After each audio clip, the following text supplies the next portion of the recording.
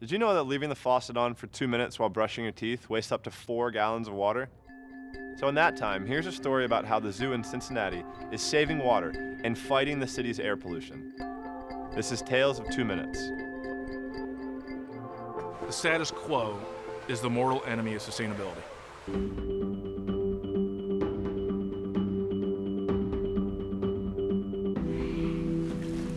The day I realized that we use a lot of water was the day I got our first water bill, and it was $70,000.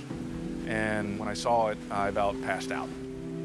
So after spending some time gathering invoices and things like that, found out we use 250 million gallons of water a year, which was at the time the largest user in the entire city of Cincinnati. Cincinnati water is not a scarce resource. In fact, we have too much of it. We approached our sewer district about a pretty crazy plan. When we do this new Africa exhibit, how do we collect all the rain, about 15 million gallons of water, and reuse it? There's two very important layers that are connected to water and water waste specifically. In the Midwest, we get most of our energy from burning coal. The largest energy user in our city, just like most cities, is our water works department.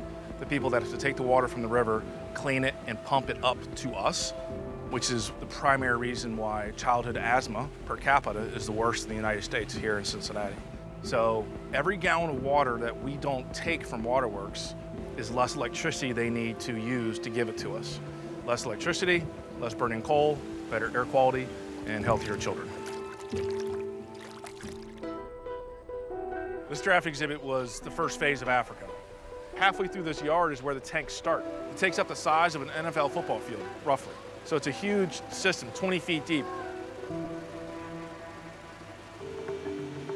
This is where all the rainwater comes into the tanks. We pull it into this filtration system, and it filters the water through these membrane filters, and then we pump the water back out to all the exhibits around the zoo. All of it comes right through this system right here. This is 600,000 gallons. If this wasn't rainwater, this would be causing us to use 5 to 10 million gallons of potable water, just from evaporation through systems like this. And we want to be net zero water, ideally net positive. Long term, can we make our own water? What we've done here facilities-wise and structurally is nothing that anybody can't do. So do you really want it? If the answer is yes, then there's nothing standing in your way.